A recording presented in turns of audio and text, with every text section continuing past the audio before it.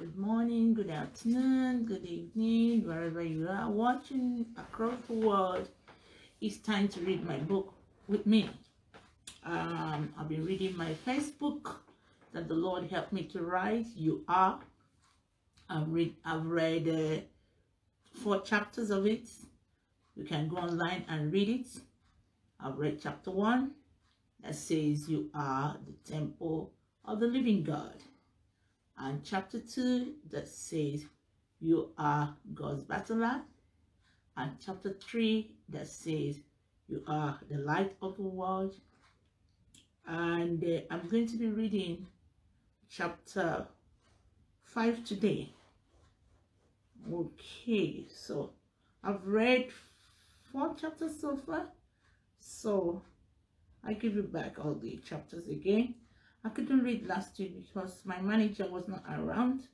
He traveled around the world, so I had to wait for my manager to come. That's my husband, you know. So I've read chapter 1, that is you are the temple of God. I've read chapter 2, that says you are God's battle axe. I've read chapter 3, that says you are God's masterpiece. And I've read chapter 4, that says you are the light.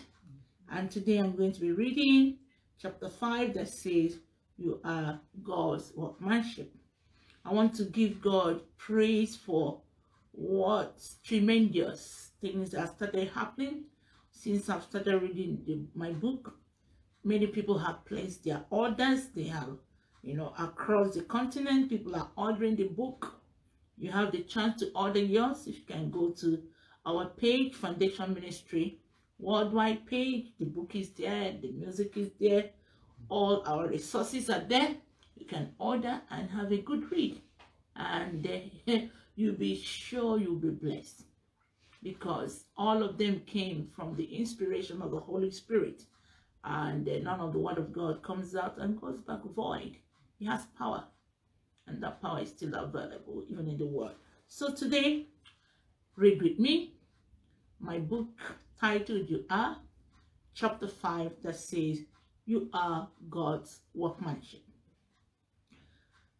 You are chapter 5. You are God's workmanship. We are God's workmanship, created in Christ Jesus to do good works, which God prepared in advance for us to do. Philippians chapter 2, verse 10. Looking at a little baby, we often marvel at God's workmanship, how he can put together tiny little fingers and toes, bright eyes and precious smiles. It is a beautiful and a wonderfully made by God indeed. For you are created by God. For God created my innermost being. In Psalm 139 verse 13 to 14 it says, you knit me together in my mother's womb. I praise you because I'm fearfully and wonderfully made. Your works are wonderful. I know that full well. That is Psalm 139 from verse 13 to 14. The marvelous work we see in a new baby is only the least of 2 phases of God's workmanship. And sadly, the first phase faces eventual destruction if the second phase does not take place. It is this second phase of God's workmanship that Paul refers to our passage above. You see, as innocent as the goggles and cuckoos of an infant can be, there is still underlies a sinful nature that will have to be dealt with if God is going to do any true lasting workmanship with us. Hallelujah. Praise God. Sorry, my book. It just disappeared. And we're going to continue to read. Thank you, Lord. Okay. You are God's workmanship. Okay. And you has he quickened, who were dead in trespasses and sin, wherein in time past you walk according to the course of this world, according to the prince of the power of the air, the spirit that now works in the children of disobedience, among whom also we all had our conversation in time past, in the lust of the flesh, fulfilling the desires of the flesh and of the mind. And we were by nature the children of wrath, even as others. But God, who is rich in mercy, for his great love, wherewith he has loved us. That's Ephesians chapter 2, from 1 to 4. We are simply physical raw material God will use as instrument of his love and peace once he has crafted us into the people he planned for us to be. And there is a problem. In Paul's letter, he shares a harsh reality with the Ephesians. They are all dead. This may be a shock to many of us. It may come as a shock to many of us if we hear such an evaluation of the state of being. Having a pulse, breathing, moving, thinking, feeling has nothing to do with the life from God's perspective. To God, if we have sin, we are separate. We are separated by that sin from him. If we are separated from God, we are dead, pure and simple. If we accept breathing and thinking as life-defining measures, we disqualify ourselves from becoming God's workmanship. God can't do his workmanship on a dead person, whether they think they are dead or not. God knew that we would be born sinners, so he planned right from the beginning, out of his great love for us, to make a way for us to become alive. It is by his grace through faith in Jesus Christ. Paul was careful to explain an important fact about God's grace. It does not come from us. It is a gift. We accept his gift through faith in Christ Jesus, and in his gift we are made alive. Now God has something to work with. This is the very good news. Ephesians chapter 2, that's 4 to 9. Yet you, Lord, are our Father. We are the clay. You are the potter. We are all the work of your hands. That's Isaiah 64 verse 8. When we become alive, we become like softened clay in a potter's hand, pliable and yielding to the work of the potter's hand. Have you ever watched a potter spin his work in a pottery wheel? It is precise work that takes a great deal of kneading and pressing to shape the formless lump of clay into a shape the potter intends. It is hard. It takes a lot of force, especially in the beginning. So it is with our potter, God and his clay, as we are. When we become God's workmanship, we are subjecting ourselves to something uncomfortable, molding and shaping, especially as God begins his work on us. But as we continue to yield to the guidance of his hands, we will become more and more the useful implements he intends us to be. Think about it. A lump of clay of no use in its original form. But after the lump is formed, grazed, fired, and finished, it is a vase, a bowl, a cup. It is beautifully purposed pieces. So what is God? That's what God is doing for us. So what is God forming us to do? Good work. In Ephesians chapter 2 verse 10, it says, for we are God's masterpiece. He has created us anew in Christ Jesus. We are called to do good things he has planned for us from the long past. In Romans 9 verse 21 it says, do not be overcome by evil, but overcome evil with good. Paul further explains that God's workmanship is about good work. Not any good work. Not good works that we may choose for ourselves.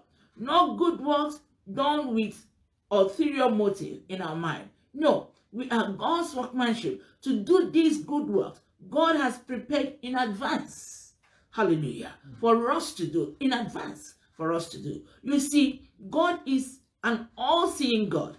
Before we were even born, God had worked in mind for us. He has work in mind for us. He knew exactly what good work will advance his kingdom in the place we will be at the time we become his workmanship. He got it all worked out. He has it all worked out for a long time.